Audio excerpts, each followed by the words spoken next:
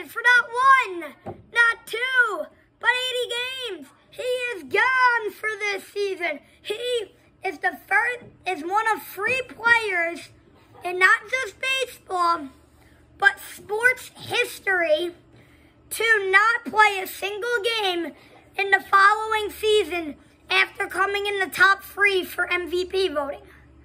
There was Sandy Koufax, who was the only other baseball player to do it, as he retired afterward because of his injury. And now there's Fernando Tatis Jr. as the only other. The other one was a boxer who had a injury. I forget who. Might have been Tyson. I don't know. But, so Fernando is just the second base MLB player ever, after coming in top 3 for MVP voting, to not play a single game next season. Troy? Yeah, Tatis was supposed to be a part of the trio in San Diego. They just acquired Juan Soto, and they had Manny Machado.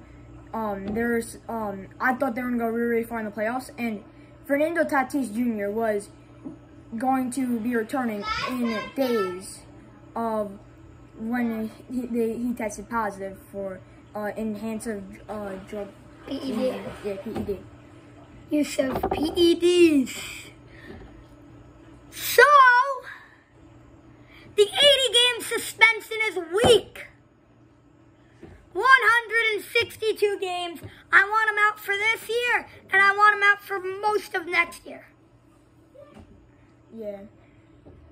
Me as a Met fan, I'm actually really happy about this because it takes away the threat of Padres going to the World Series. The Padres are still such a threat. Juan Soto, Manny Machado, they have Grissom, Cronenworth. They acquired Josh Hader, one of, if not the best closer in baseball right now. Brandon Drury, who they acquired at the deadline, one of the most underrated players in baseball, in my opinion, right behind Ty France. I mean, they are still a dominant threat without Fernando. They've been good this year. They will continue to be good. They will make the playoffs without Tatis. I think they're going to make the wild card. They're going to make the wild card. They're not winning their division. They're not beating the Dodgers. The Dodgers are like 15 games ahead. We've been undefeated since taking Joey Gallo, knock on wood.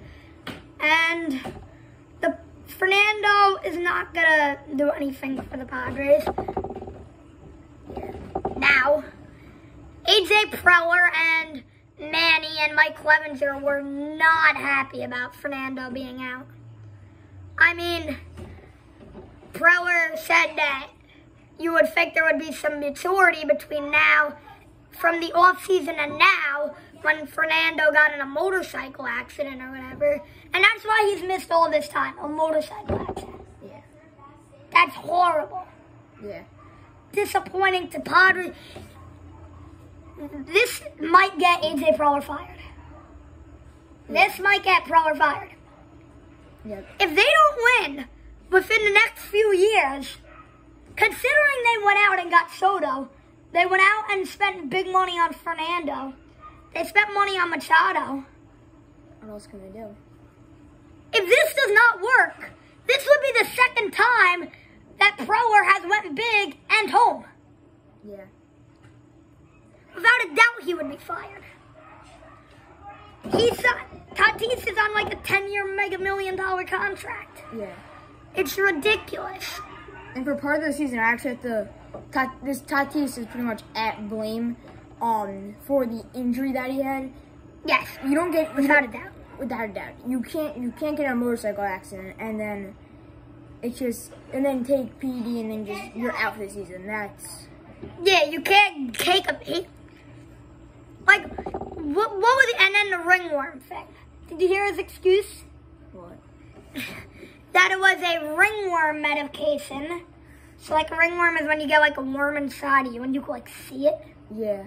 And it was a ringworm medication that he did not know had steroids. You could buy that off of Amazon without steroids. Are you kidding me? This is the lamest excuse I've ever heard in my life. It's horrible. We've heard Braun do this. We've heard Cano do it. How Hall of Fame, hopefully. I mean, with the way people are voting nowadays, you never know. But they will both not be in the Hall of Fame, and Fernando might join them on that list now. Yep. I mean, and they say that it had nothing to do with his stats before that. Yeah. But if you look at his rookie year picture, and then you look at his picture right before, Yeah. I mean, he's insanely bigger, faster, and it's for way more power. Fernando Tatis Jr., he gets injured a lot, and he's like... And people that use steroids get injured a lot. He's a piece of glass, I think. He gets broken a lot. He can't go with a season without getting injured. It's impossible for him. And that's why the 10-year mega $1 million contract makes no sense. You're paying a good baseball player that can't stay on the field and is as immature as a 5-year-old. Yeah. He's horrible. He should be banned for... I mean, at least the Padres don't have to pay him for this. But they should not have had to pay him while he was out on the injured list. That's his fault for being on the injured list. That is his fault. Being in a motorcycle accident, that should be... And why in the contract does it not say you can't be on a freaking motorcycle? Or if there's any injuries that are on your fault in the off season, you can't get paid. Well, no, but you could say they should put in their contract. No snowboarding, no skiing, no motorcycle, no this, no that. No, then guys won't play. That's how Mahomes' contract is set up. That's how Brady's. But these guys are getting paid, even if they're injured, even if they're off the field. Like, baseball is, if you're off the field, even if you're injured, you're getting paid. Like, Ron Cespedes on the Mets. He was out for 4 years straight. And then just left the team. He legit just left the team. Legit. Did you hear that before that, though, that it came out that Tatis was suspended for 80 games? His brother got DFA'd by the White Sox. Right before that happened. And I mean, people have invested tons of money in Fernando to be good, and baseball cards, and jerseys, and autograph stuff. And then for him to just be caught on steroids. Leave a like on this video if you want to see a rant video about steroids. Because steroids are ridiculous. The fact that you could have Barry Bonds home runs as the greatest home run hitter of all time count. But I feel like also steroids save the game of baseball. Oh my God, you gotta be kidding me. How do steroids save the game of baseball? It's Sosa? Yeah. How did he?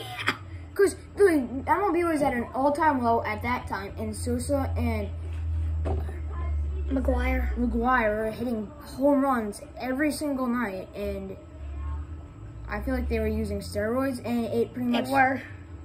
But they pretty much... The MLB was at an all-time low at that time, so that pretty much made everybody turn the television and watch McGuire pretty much hit a home run every night, or Sosa hit a home run every night. So that discredits everything to ever happen in a game before and after. It didn't save baseball. Ripken saved baseball. Ripken was the one that put everybody back in their seats. He set up McGuire and Sosa. good for McGuire and Sosa. They could get some steroids and then become like Dwayne "The Rock" Johnson and hit tons of home runs. How does that save the game of baseball? And then when they found out, then the game dropped right back down. All right, so back to Tatis. So he has been out like for a while. He's not been in this whole season. So do you think that when he comes back, even if he does Nando things, do you think that he could even be in contention for Hall of Fame at this point after he got caught for steroids? Maybe